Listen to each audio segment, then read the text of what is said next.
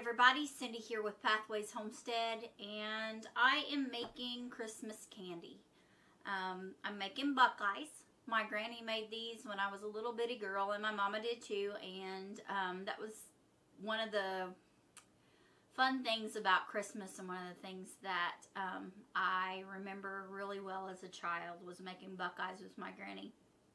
And the recipe I have is from my grandmother on my mama's side, my Grandma Bishop.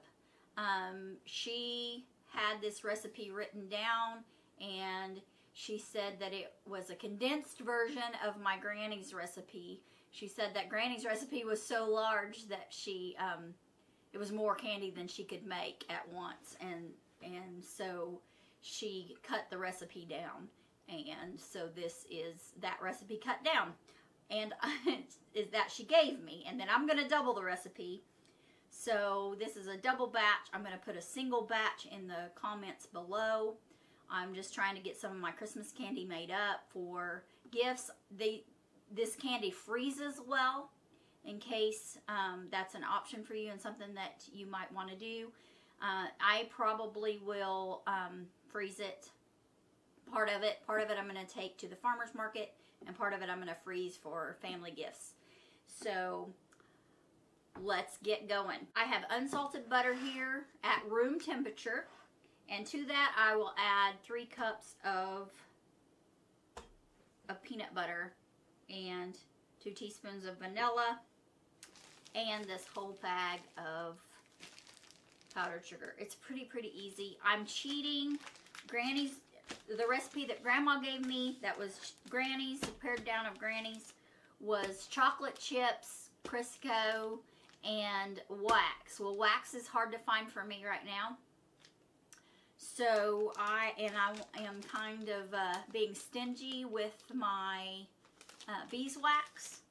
So I am going to use, I'm going to dip one in vanilla flavored chocolate. And I'm going to dip one in just regular plain chocolate. Sometimes Gary really likes me to do them in dark chocolate. He loves dark chocolate. But that's what I'm going to do. And I'm just going to cheat this year and make things a little easier. So let's get started. We need to get our peanut butter in.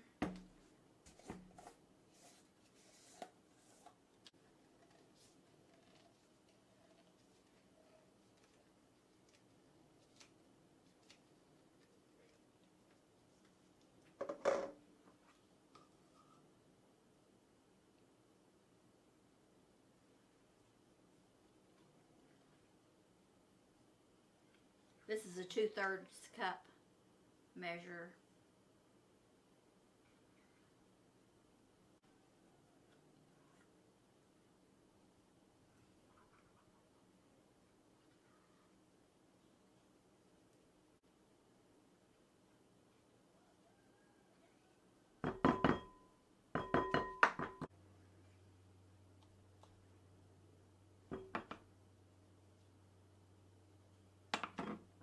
Have 3 cups of peanut butter in with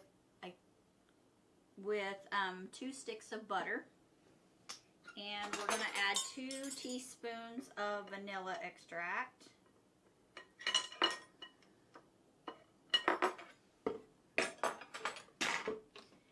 And then we're going to add a whole bag, so this is 2 pounds of sugar. Of powdered sugar or confectioner sugar, whichever one you call it. I'm just going to mix this enough with my rubber scraper until I get the majority of the peanut butter off of it, and then I'm going to switch to my hands.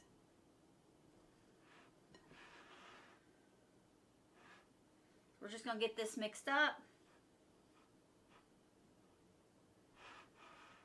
You can use your KitchenAid mixer, not on this big of a batch, but if you have dough hooks on a hand mixer, that will work.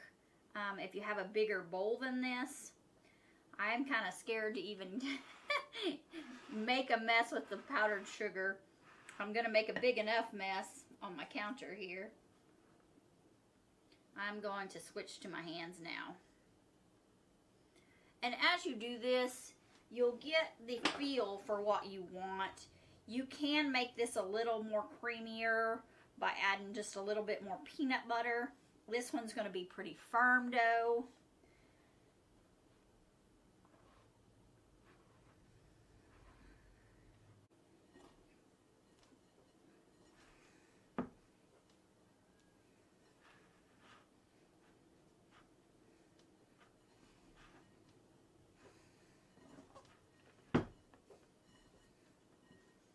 So we have our filling all mixed up. It's a nice consistency. It's still kind of palatable and can mush it through your hands. And we have two cake pans here with wax paper on them. And you can use cookie sheets, you know, flat items. Granny always put them like out on her little work table that she had in her kitchen. She didn't chill them. I do. I feel like it just makes the chocolate stick better, but Granny didn't chill hers. I'm probably not going to chill them today because I really need to get going on them. But you just roll up a little ball about the size of a small walnut, and it's not consistent. If you want them bigger, you can make them bigger. It's whatever you want. And I just start rolling them out.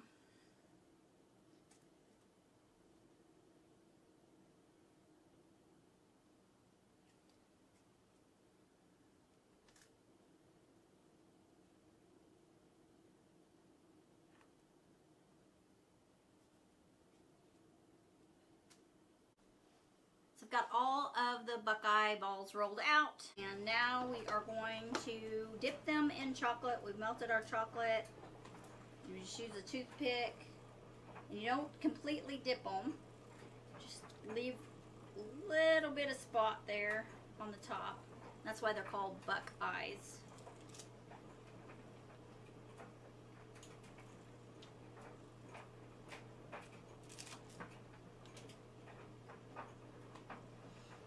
Let them cool, and there you have it. Granny's Buckeyes.